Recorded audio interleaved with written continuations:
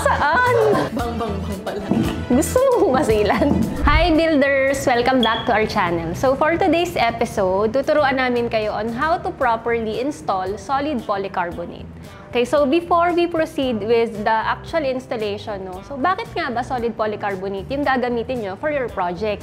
So if you're looking for a material that is high impact, polycarbonate is actually 250 times stronger than glass. And if you're also looking for something that is totally transparent, so polycarbonate, especially solid polycarbonate, is a good choice.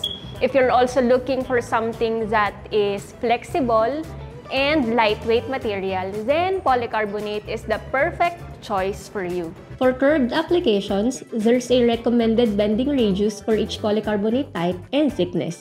Let us know in the comments if you want us to do a separate video about it, or you may simply send us your inquiries online. Now, moving on to the installation. So, ano ba yung mga kailangan natin na materials? We need the actual panel, of course, the solid polycarbonate panel. And yung ginagamit namin to cut yung solid polycarbonate, yung grinder. And then, a flat bar, rubber tape, Tekscrews, the drill, and sealant. For the framing, so pwede tayo gumamit ng mga tubular na gawa sa GI, aluminum, or stainless steel. And also wood is an option depending on your budget, of course, on your design, and personal preference. So una nyong gagawin, kailangan i-peel off nyo muna yung edges.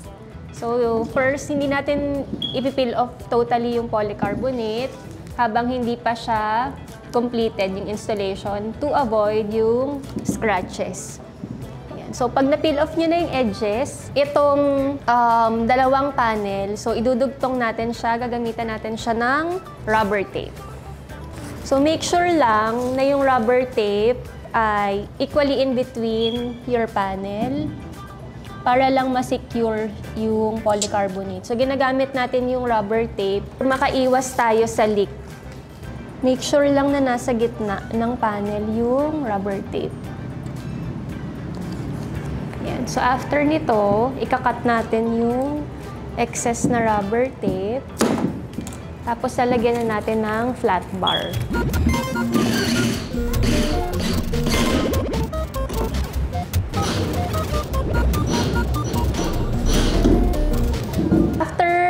After nung rubber tape, so, ipapatong natin yung flat bar sa ibabaw ng rubber tape.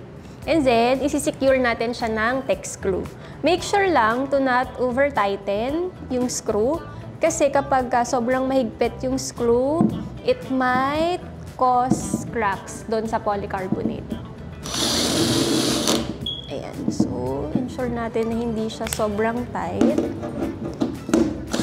After natin i-secure gamit ang screws, i-secure naman natin yung sides.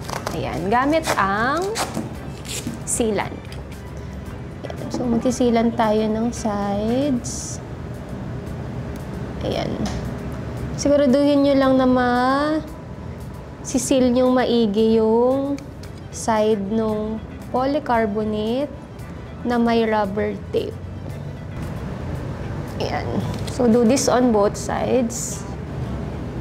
Ayan, make sure lang na enough yung sealant, and then linisin na lang natin siya after.